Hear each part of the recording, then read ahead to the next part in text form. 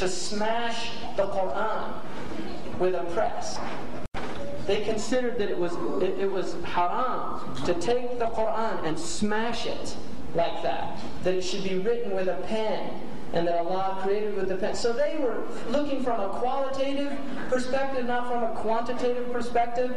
And so people who are obsessed with quantity, massification, mass production, they're going to say it was a stupid idea. But for people that want quality in their cultures, it was actually a brilliant fatwa. And I'll tell you something about the Quran. In the days when people wrote them by hand, they were cherished and honored. Now you go into a masjid and they're ripped apart, they're lying upside down. Look in your own masjid, because I judge a masjid by the Qurans in the shelves. That's how I judge a masjid. The first thing I look at when I go to a masjid, I look at those Qurans, and a lot of times I'll end up just straightening them out myself.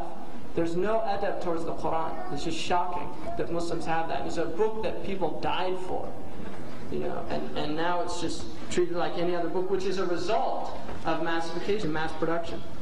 Could you please explain the sign of Ya'juj and Ma'juj? Are they thought to be Mongolians or Turks? And so there was a point that some people thought they were Turks, and Turks became Muslim.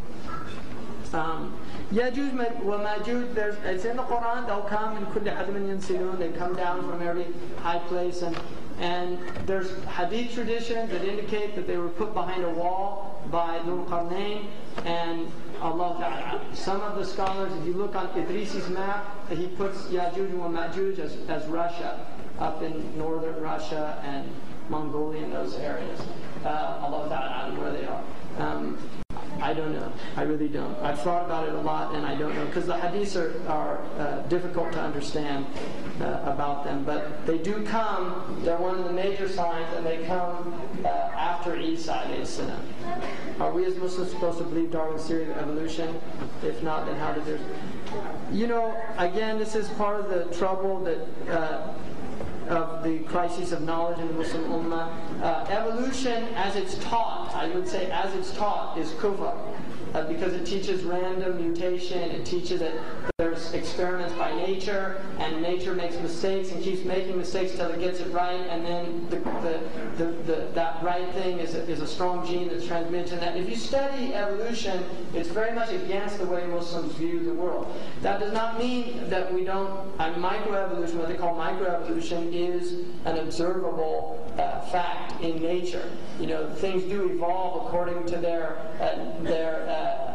ecological niches. I mean, you can't deny that as a process. But to say that there are transitional species and these things, none of the fossil records have ever. It's all conjecture. And now they found bipedal men that precede, Australopithecus or whatever. I mean, they're very confused in their own science. If you look at the book called Darwin's Black Box by Behe, it's a very interesting critique by a biochemist about it from the cell's point of view. Could you please explain the idea of Mahdi? Is it in the prophetic tradition? Some Muslims did deny the Mahdi. Ibn Khaldun denied it, but really it's mutawatir ma'nawi. There's two types of mutawatir. Mutawatir is where there's so many transmissions that it's impossible to be a lie. You have mutawatir lafzi and ma'nawi. Lafzi is when you have, it comes in the same sigha or the same utterance every time. Like, من كذب علي متعمدا فليتبوأ مقعده من النار. That hadith, whoever lies purposely on me, let him take his place in the fire, is mutawatir lafzi. It's been transmitted in the same way by just the countless numbers, over 50 Sahaba. And so, the ma'nawi means the meaning. And what the ulama have a qaida about the hadith of the Mahdi, صحيحه غير صريح وصريحه غير صحيح. When it's clearly about the Mahdi, there's usually some criticism about the chain.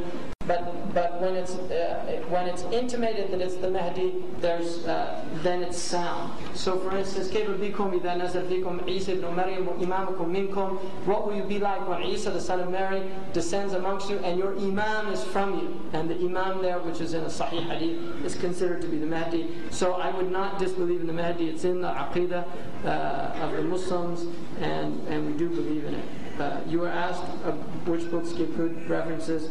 Ali Akbar, Ibn Kathir, you said something about them. However, you pointed out those for the Pentagon of Power is out of control. Could you please go and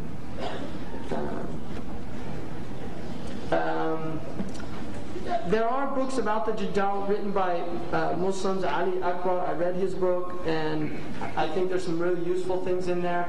But again, there's always going to be problems, including with my own understanding. And somebody can criticize my understanding, so I don't really want to go into critical analysis of it. Ibn Kathir's book is very strong, sound hadith. They're difficult to understand, the hadith of the end of time, which is why in the hadith it said, if it gets too